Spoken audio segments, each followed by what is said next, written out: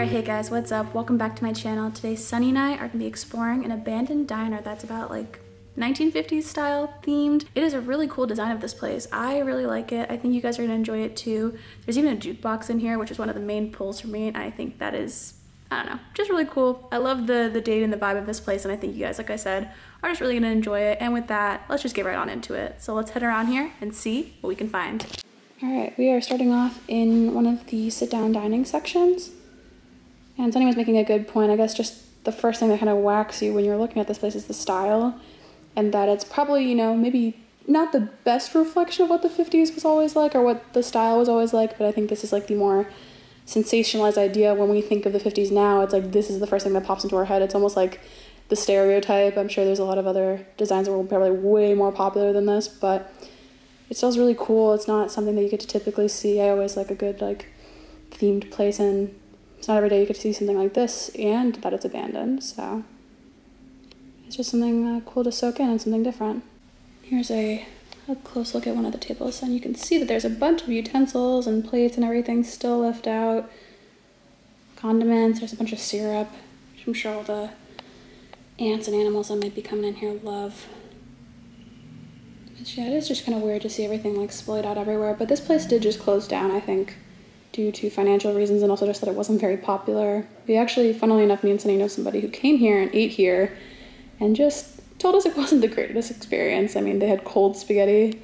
It's kind of like a fundamental thing. You just, I don't know, if you can't get that right, I don't know. I feel like that's a poor reflection of this place. So, you know, cool to reflect on, cool to see it abandoned, but I don't know if I would have ever found myself eating here. So, taking a closer look at this, I thought this was just, to be honest, I thought it was coffee grounds. Apparently, is it ants? It is ants. I don't know if you Well, it's all syrup, so. Well, yeah. They died for the sauce.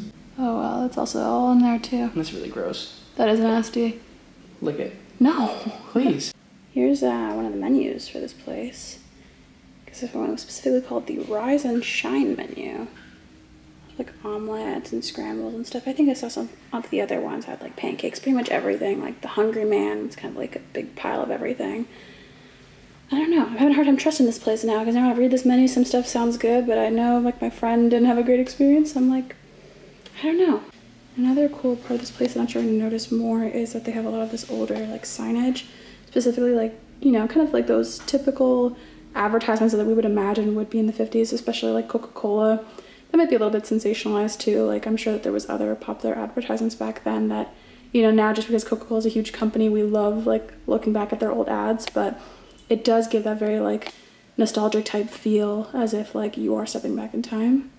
So, you know, your thirst takes wings. I don't even know what that means.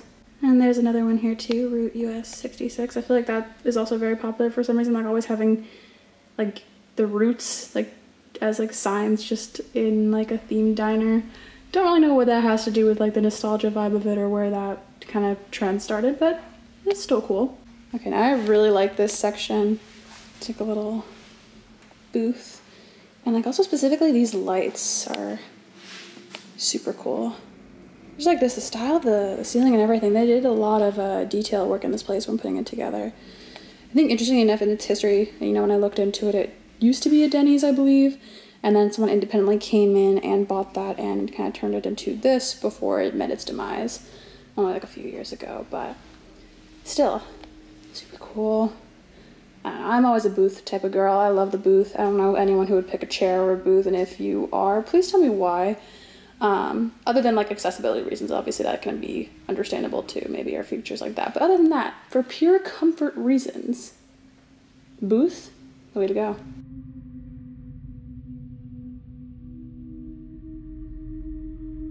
Oh, that's so sad. Someone spilled their coffee. No! This honestly would be me. I feel like I've spilled a lot of things in my life. Almost every time I have a cup of coffee, I at least get like 10 drips on me. I am just not a coordinated human being. I'll drink it. Take a little sip. Please don't. Sonny's been known for doing a lot of taste tests now in my videos. But no, stop. Okay, stop.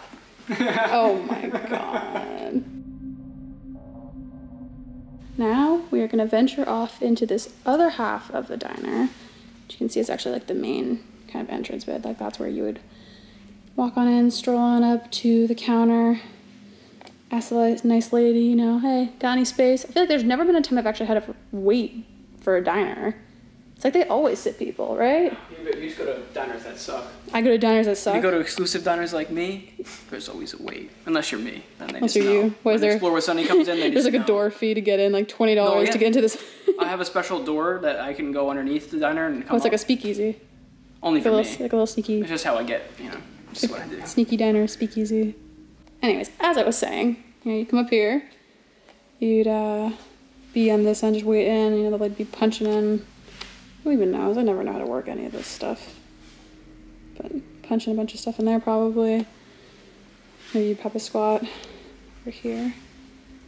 We were actually trying to figure out earlier what you'd actually call this like area. I mean, it's like not like a table, but it's, I don't really want to call it like a bar because you're not. I guess yeah, you're at the counter. You want to be right up at the counter. I feel like that's like they always portray that in the movies. It's like everyone sits at the counter. I've never sat at the counter. I did once. Once did feel weird. It was super awkward and weird. Yeah, I feel like I wouldn't like it. I want to be a little away from everybody. People are working behind you. I mean, it's non-stop motion. It's like. Yeah, you'd be over here, like yeah, we'd be hustling over here, and you're just sitting there trying to have like a meal. Oh my god. Here's the back behind the counter, and you can actually see there's the coffee pot. Still set up just like it would have been if this place was active. There's also the sodas and the juices, as you guys can see here. It's kind of what they got here. Probably the connection to the kitchen too, so that if any food was popping out, it probably would pop out right here. All the plates and to-go boxes still all set nice and neat. That's what makes it so weird when everything's just like still kind of just left as. Who knows if anyone's touched any of this since this place closed down. And this is actually down underneath the counter section. I think those are all like the, you know, like the metal containers that they would put the ice cream in if they were making milkshakes, you know, the typical drink you think of when you're at a diner. So that's kind of cool. But we were looking around, I don't think we can even actually see on the counter or the back section here. I don't see necessarily like a milkshake machine or what they would have used for that. You can see some maybe sections here where they would have had like toppings, see like chocolate syrup, that little pump there. And of course I have to give this thing its own moment too. This is a freaking awesome jukebox. Just look at the design of this thing. It is awesome. Look at that. Sadly, don't think it's gonna work for us. You can see all the different pages that you would be able to flip through inside. All the different types of music. I think it says up there compact disc, and then 4 plays, so I guess 4 different songs you could pick for $1, which, you know, it's not bad. That design though is really getting me. Look at that. See, this is the kind of stuff I love, like the design of like stuff like this from like past decades. Same thing with like, you know, older fridges and things like that. I've always had a appreciation for the look, and you know, there's something nice about the more modern design, but you know, this is very, very, very unique and beautiful. And if you were ever curious about the internal mechanisms of a jukebox, this one actually opens. Can't tell you a lot about what it actually does or what all these things are for, all the connections, and yeah, but that's the inside. There actually are a few different things still in here, like Beach Boys, Grammy, 2006 nominees, oh man, Green Day, Paul McCartney, that Kelly Clarkson, Coldplay, sounds about right. This is that other end, a few more tables, kind of the same old. Honestly, just still a really cool design. Always cool to look at it and just kind of enjoy that retro style that they really brought alive here. But to be honest, I think that's pretty much it for this place. We've kind of seen the majority of it, I would say, right, Sonny? Yeah, I mean, it's pretty much the same each side. It's just more of the style is really cool here. So just to capture that is... Yeah, the style itself is like what really like is what kind of like I think draws a lot of people here. Is like fascinating to everyone. Jukebox is cool, obviously, you know. And yeah, I think we enjoy this place, right? Pretty solid, good time. And I think with that being said, we are ready to head on out of here. Head on out under one condition. One condition. For everybody, if you're watching this video, if you're not a subscriber, this will make you subscribe. People who subscribe enter to win a contest, okay? Where you could win a limited edition vintage Dr. Pepper Jurassic World edition. This is when it first came out. When did Jurassic World came out again? I don't know, but this is Still subscribe. Unethical. Still subscribe. Oh, man. All right. Well, anyways, guys, hope you enjoyed the video. And we're gonna head on out of here. All right, guys, I'm gonna end the video right here. I hope you enjoyed exploring this abandoned diner with Sonny and I. If you did enjoy this video, don't forget to comment, like, and subscribe. And of course, like always, we'll catch ya in the next one.